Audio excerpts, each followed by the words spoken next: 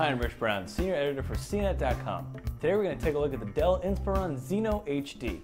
So as you can see, this is Dell's more or less Mac Mini competitor. This is a small, relatively affordable desktop, pretty much designed to go in the living room. Our review unit comes in at about $470. For that you get a standard def DVD burner, a pretty low-end Athlon dual-core CPU, a 320 gig hard drive, 3 gigs of memory, and an integrated video chip. It does come with Windows 7, and you can configure all kinds of different options. You can go higher on the hard drive, you can add more memory. There is actually a discrete video chip, which will become important actually if you want to use this for playing video. Dell has also promised Blu-ray with this system, but if you go to Dell's website right now, you won't find that available as an option. The Zino has actually had a little bit of difficulty in the first few months or so of its life. It hasn't really shipped out in time. Customers have had to wait over a month to get their systems. And Blu-ray in particular was causing some big delays, so Dell has stripped that option out for now. It's certainly faster than an Intel Atom-based nettop, but as soon as you try to get the system to do something even remotely challenging, it'll start to chug. Now you can see Dell has opted for a pretty simple design here. You cannot get inside the case. We tried. A determined hacker could probably figure it out, but most people won't be able to upgrade it. That leaves you with a drive here, a pair of USB ports here, SD card slot here, and a single audio output in the front.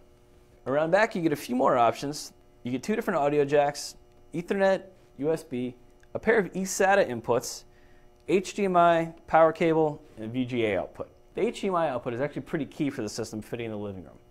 We plugged it into a 40-inch Samsung TV and had no problem fitting the screen with a proper resolution or outputting audio over the HDMI connection.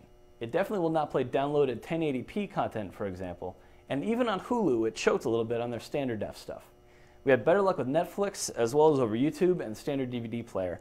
So it's sort of a mixed bag in this particular configuration anyway. We definitely recommend upgrading to the better graphics chip. We think that would get you a much better standard def performance at the very least. For the sake of size comparison, the Zino is a little bit bigger than a Mac Mini. You can see the Mac Mini here. It's a little bit smaller from side to side and front to back, but otherwise the Dell really isn't that much bigger. We also like the Dell better as a media system simply because it has an HDMI output. You can't stick an adapter on the Mac Mini to get it to display over HDMI, but the Dell makes it much simpler having the HDMI port built in. Our review config also came with an 802.11n wireless card. That makes it a lot easier to plug in the living room without having to run wires all over your house.